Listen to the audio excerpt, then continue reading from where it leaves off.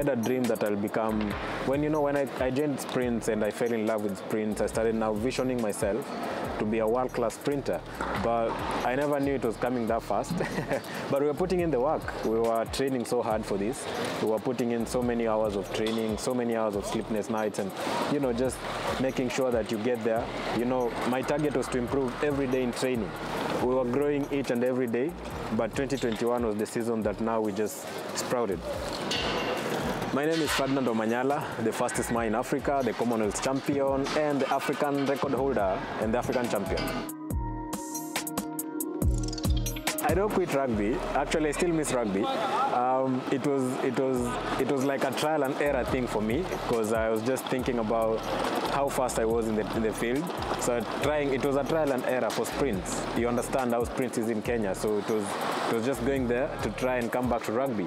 But then I fell in love with sprinting, and since then it's just been improving and improving every time, every in-season, in-out-season, just trying to improve. The transition was a bit hard because whatever we do in rugby is not the same thing we do in sprints. So it took me a bit of a time to adapt and to get the muscle to mature for that. It was 14 months, and I knew I was coming back because it was not intentional, because it was medication. So I had hope. I still had so much hope, and I was still, just a young boy trying to make it out of sprints. So I knew I was coming back because the years were still so much ahead. I was not believing. I was running a 977. And I remember that race, there was a lot of tension, and it was at home, and there was a lot of fun. Omanyala trying desperately to come back to him. And after the finish line, I look up and I see 977. I was not believing my eyes, because it takes some people a long time to run such times, but it came in very timely for me, and I was so happy. It was an amazing moment for me and my team. It was all about just, showing people that it can be done. And I thank God, because He had to use me as a vessel. We're having so many people believe they can do sprints. Because, one thing that really kills people, it's a human nature, is the ceiling that we put in our minds. If you put a mind ceiling that you cannot achieve something, even how hard you're pushing your body, you cannot achieve it.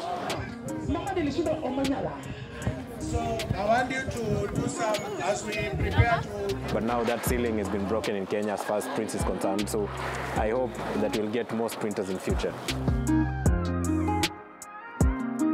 I picked different attributes from different people, like Eliud Kipchoge, the marathoner in Kenya. He's done this for a long time. That's something I admire. Like I want to be consistent. I want to be there every year.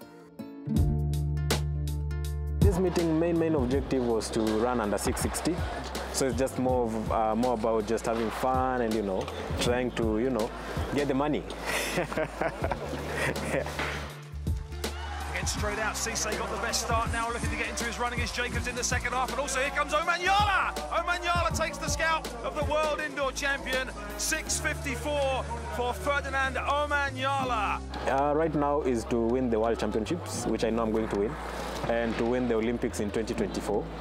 And then also we are targeting the world record, because I believe I'm someone who believes so much in things that people don't believe in.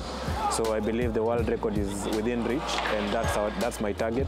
I hope that I achieve it in the next 2 or 3 years. Craziest dream?